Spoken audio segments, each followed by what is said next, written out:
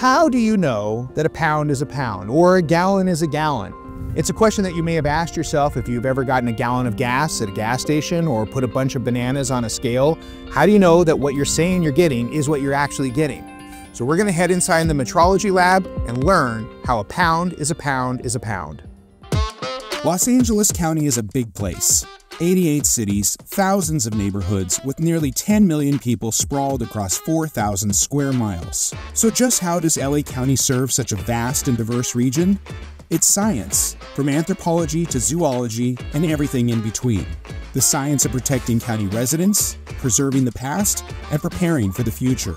I'm David Sommers, and today, we're diving into the science behind LA County services. Welcome to LA Countyology.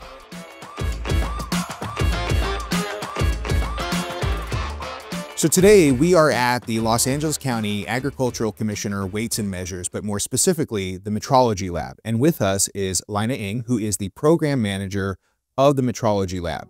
So the first question that I have, Lina, is metrology is not meteorology. You've lost a few letters in that. Explain what metrology specifically is as a science. Metrology is the science of measurement.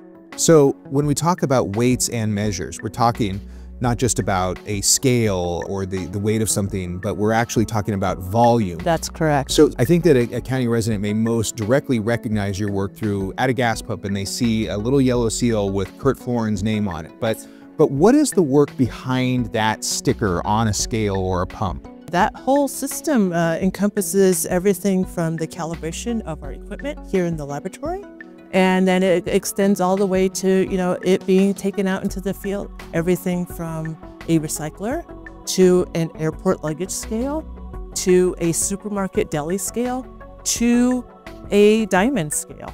What's the difference between a scale and a balance in the nature of metrology? Right, so actually what we call a balance or a mass comparator, as we see here in front of us, is used to compare value. So we're measuring the difference between the standards that we have here in the lab versus what's coming into our lab. So we have approximately 3 milligrams difference. So about 0.003 of a gram. And you're making sure that the one that goes out in the field is essentially comparing itself as closely as possible to the calibrated one here that stays here. That is correct.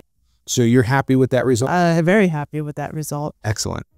So when a county resident sees that yellow sticker on a scale or a pump, they can be assured that a huge amount of verification went into that the science behind this isn't just about one moment in time, but your inspectors and this entire team is testing that device rigorously. That is correct. How many pumps, how many scales, how many measuring devices are we talking about countywide? Yeah, so we're talking upwards of 600,000 individual measuring and weighing devices. Wow. Oh my gosh. It's beautiful. We get that a lot. We saw in the Metrology Lab calibrating weights of incredibly small units, but now we're looking at, how big is this? 1,000 pounds. 1,000 pounds. We also see an example of a 1,000-pound weight that would say go into the field potentially. That is correct. So these are examples of blocks that would typically be used on trucks. Okay. For truck scales, recycling scales. So we've spent a lot of time talking about weights, but now we're actually on the measure and volume side of what metrology and your team is about. So what's that side of the work, and what are some of the tools that we're looking at? So this is a typical 5-gallon measure, which we would take to the gas station.